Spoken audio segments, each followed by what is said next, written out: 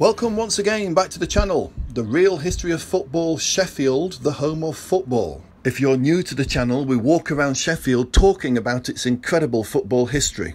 In the last video we talked about the birth of football culture in Sheffield, the first happening anywhere in the world. At the very heart of football culture is the idea of teams competing against each other to see who is best. Before we go to games, the conversation centres around what will be the score, who will win. How does the result affect other things? This conversation also spreads to the teams that we don't even follow, as it's the element of competition itself that we find fascinating. The element of competition in sport in general is where we get a lot of our enjoyment from being involved either as a spectator or a participant, and football is no exception. I know it doesn't seem like it at times, especially if, like me, you don't follow one of the top 6 or 7 clubs in the Premier League, but it's that element of competition that makes football so very entertaining. In association football, we have two forms of competition, leagues and cup tournaments. The world's biggest league, the English Premier League, boasts annual viewing figures globally into the multi-billions. Individual clubs in the Premier League can experience live season attendance figures at well over 1 million. Cups are equally as popular, and in some cases more so than leagues. An estimated 1.5 billion tuned in to watch the last World Cup final in 2022. This is a figure just for one game, the final. Today, leagues and cups in football are massive, and you have to look hard to find nations on the planet that don't have any form of competitive football available to watch. The concept of winning something from competition was of course not new. In ancient times, the prize for winning was literally your very life. By the time we get to the mid-1860s, cups, arrows and bells had all been awarded to individuals for achievement in horse racing, archery and golf. But the idea of awarding a cup to a sporting team was something different and new. A team game having a competitive knockout tournament or league resulting in a trophy had to have been invented by somebody somewhere. So where did competition start in association football? If you look across Wikipedia and other so-called authoritative online sources, then you find the usual confusion and lazy misinformation. Even searching for the first ever football trophy will bring up lots of results mainly referring to the oldest.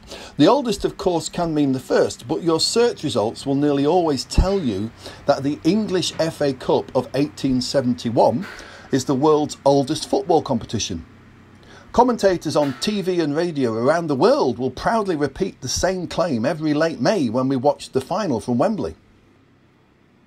The commentators tell you that competition in football was introduced by the wonderful English FA for the pleasure of the world to follow its lead from 1871 onwards.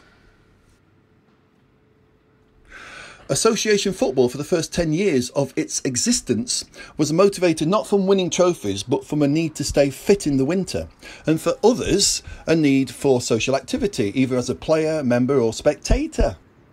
The pleasure of playing the game was simply on the day to beat your opponents. There were no organised leagues and certainly no tournaments that resulted in trophies. Something had to happen for the notion of wider competition to be injected into the game. So where did we get that idea that eventually led to the development of the Champions League, the World Cup, etc.? Where did that idea come from, and whose idea was it? Well, that idea was born and did happen, and it happened right here. This is the location of Sheffield's Surrey Theatre. This area of Sheffield, now called West Bar, was in 1865 called Little Piccadilly, an area of cramped alehouses, music houses and theatres. The most popular was the Surrey. In its day it was a big entertainment complex, but on the 25th of March 1865 it succumbed to a large fire and burnt to the ground. Before we carry on, let's as usual take stock of where we are and where we're going to walk during this video. So once again, we're in Sheffield, England, and we started at the cathedral in Sheffield, right in the centre of Sheffield. We walked down the hill, down North Church Street to the West Bar area near where the Sheffield Law Courts, and this is where the Surrey Theatre used to stand. We're next going to walk from the West Bar area down Bridge Street to Ladies Bridge, then past where the old castle used to stand, Sheffield Castle, to the Blanc Street Bridge where the Sheaf meets the Don. And then we're going to walk across to Park Square, and at Park Square we're going to view where the Shrewsbury Works used to stand at the bottom of Broad Street, just here. That's where we're going to finish. We can see the location of the Surrey Theatre from old maps. It's just down from the corner of Workhouse Lane, which is where we are now. It's strange that the genius of making football widely competitive was sparked out of a disaster that happened on this now lonely piece of grass in 1865. The Surrey Theatre was owned by Thomas Yoden, who saw the disaster at the Surrey as an opportunity to rebuild. He spent the rest of 1865 renovating another theatre on Blanc Street, then nearer to the Sheffield Victoria railway station. Yoden called his new theatre the Alexandra. At the same time, Yoden was fascinated by this new emerging sport called football and realised just how popular it had become in Sheffield. Yoden saw that people didn't just play football, but they came to watch it as a form of entertainment and social leisure activity, and they paid to do so. Yoden wanted to cash in on football's growing success, not just because he was desperate for finance, but also he wanted to publicise his new venture, the Alexandra. So Yoden, as an entrepreneur seeking ideas to support his financial comeback, came up with the original idea of a footballing knockout tournament. Many teams from across the city all competing to see who was the best team in the area. Yoden put up a trophy prize for the winning team. He called it the Yoden Cup. The motivation for Yoden was, as we have said, financial and for good publicity. When people talk about professionalism entering the game, they normally talk about players. Of course, members paying subs is really the first form of financial business in the game. Yoden's Cup tournament is the first time anybody tried to take any serious financial business advantage from the game. And so, to me at least, is the first big event of professionalism linked to the game's history. The tournament itself took place in early 1867, during February and March actually. It consisted of 12 local teams who, if you have watched the video before this one, their names will be familiar to you. Here they are. Sheffield FC at this time were just playing clubs from outside Sheffield, so decided not to take part. 2 main knockout rounds of 9 games were played. The semi-final, second place playoff and final all took place at Bramall Lane. For some reason, probably due to their performance record in the tournament thus far, Norfolk got a bye to the final. Hallam won the semi-final against Mackenzie, and so the final itself was between Norfolk and Hallam. At the final match itself, on the 5th of March 1867, which took place in front of 3,000 paying spectators, a world record for a game at the time, Hallam eventually beat Norfolk. This was, of course, the very first ever Association Football Cup final anywhere. John Charles Shaw, captain of Hallam, lifted the world's first ever Association Football trophy, the Yoden Cup. The success of the tournament led to the formation of the Sheffield FA, the oldest county football association in England. The notion of having a tournament annually hadn't occurred to anybody yet. If you won the cup, you kept it. So Hallam still hold the trophy, and it wasn't competed for again. The cup later went missing, but was discovered in 1997 in a Scottish antique shop. Hallam purchased it back for £2,000. It was recently valued at £300,000.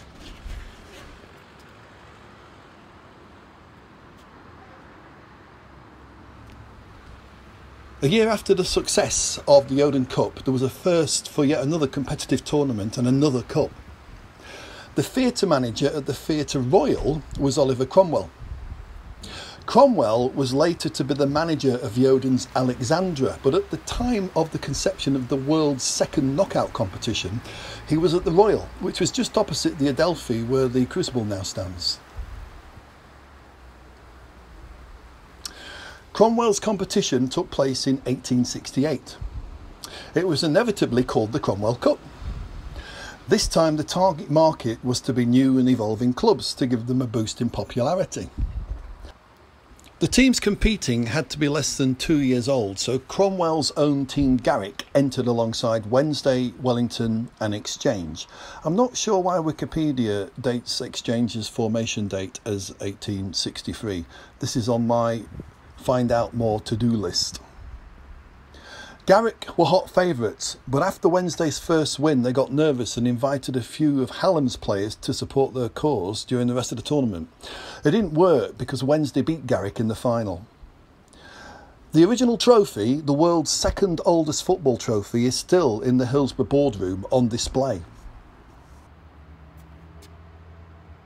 4 years after the success of the world's first ever football knockout competition in Sheffield, Charles William Alcock suggested to the English FA that it needed to devise its own tournament for its own association club members. This was, of course, the FA Cup. Links between the Sheffield FA and English FA were strong, them being the two major administrative forces in the game at the time. Characters like the Napoleon of football himself, and later both chairman and president of the English FA, also a Sheffield FC player, was Charles Clegg. He was from Sheffield. Clegg lived all his life in Sheffield, but in the early 1870s was already actively meeting and influencing members of the London-based English FA. Clegg, for example, played in the first ever inter-association game between the two associations held at Bramall Lane in 1871. He also, a year later, played for England in the first ever international match played against Scotland in November of 1872. The English FA knew about the success of the early cup tournaments in Sheffield. They knew a footballing cup of their own would be popular and help grow the game through healthy competition. They even asked the same factory in Sheffield that made the Yoden Cup to produce their first ever FA Cup trophy. The FA Cup did not happen by accident. It wasn't the FA's idea, and they did not invent the idea of a cup. The idea of a competitive tournament had already happened 4 years earlier in Sheffield, thanks firstly to Yoden, then to Cromwell. The FA Cup was inspired by the success of earlier football tournaments held in Sheffield. It is not the first and certainly not the oldest association footballing competition or trophy. It might claim to be the longest running, but not a lot more. Yoden, a Sheffield-adopted Irishman, invented team competition within football. In Sheffield, the only place on the planet that in 1867 had enough local active footballing clubs and an active culture happening to be able to successfully arrange a competition. Enough teams, enough pitches, enough players, enough interest, etc. It's Yoden's statue we should be seeing outside FIFA and the English FA's offices, alongside at least Creswick. Sheffield does have other cup firsts to claim. Along with the Birmingham FA in 1876, the Sheffield FA created a cup competition for its association called the Sheffield Challenge Cup. This cup is jointly with Birmingham the fourth oldest surviving cup competition in the world, and with Birmingham is the oldest English county knockout cup in the world. Wednesday beat Healy in the first final at Bramall Lane in front of 8,000 spectators. Just over the border from Sheffield in Barnsley you'll find Wortley Hall. This was in 1878 the seat of the Earl of Wharncliffe. In 1878 the Earl was looking for a way to raise funds for local good causes and decided to create a football tournament in his name. This tournament was the first English Charity Cup. The first final was again held at the football history flooded Bramall Lane, and it was won by Wednesday again and again against Healy by 3-2. The Wharncliffe Cup tournament was played right up until the mid-1980s. Sheffield is the birthplace of competitive football. Competitive to the extent that you end up with an overall team winner who wins a trophy and a title. To my knowledge, it is also the inception of all competitive team sports in this context.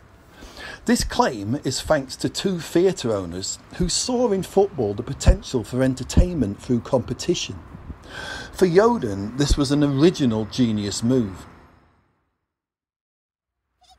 The next time you watch a competitive football match, especially if it's a cup tournament of any size, but particularly the FA Cup, the Euros, the Champions League, the World Cups, give a small nod to Yoden and his gift to football and sport in general. If you have enjoyed this video, then please like and subscribe, and if you feel a need to, please leave a comment.